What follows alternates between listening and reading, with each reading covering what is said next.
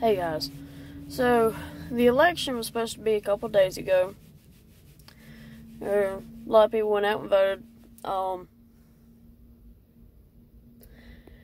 Right now, all Americans should be upset with the way the media, the polls, and everything.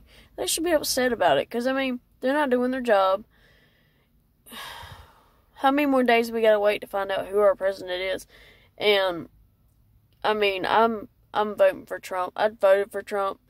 I don't want him to lose, and the way it's looking, I don't like it. But they don't have to do a recount, and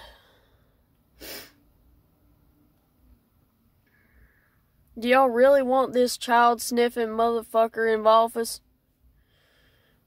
He can't even finish a damn sentence. He says he's married to Joe Biden. He don't even know who he is.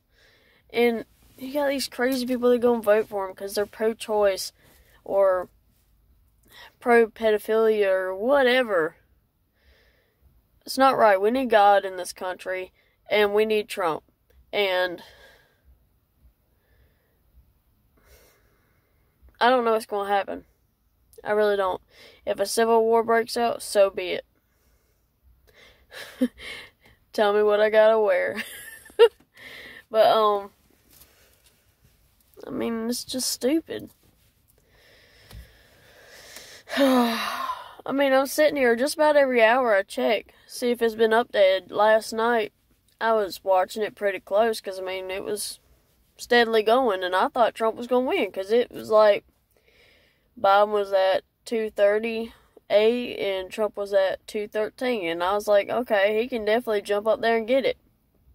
And now all of a sudden, it's like 264 for Biden and 214 for Trump. It makes no sense. Michigan, I have a friend that I work with that was from Michigan, and they know that there's plenty of Trump supporters there, and all of a sudden Biden gets it, and Arizona was switched to Democratic.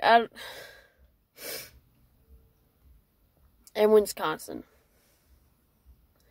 So far, all we've got now is Nevada, North Carolina, Georgia, Pennsylvania, and Alaska that are swinging right now.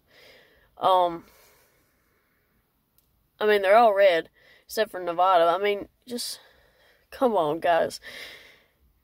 Do you really want to switch to that game? I want 4 more years of Trump. It's been, other than them trying to get him out of office, it's been pretty peaceful with him as our president. It's gonna be hell if Biden wins. Just a heads up, it's gonna be hell. He's gonna run us down into another depression. I'm sure gas prices will go sky high. All of our businesses are going to be moved to China.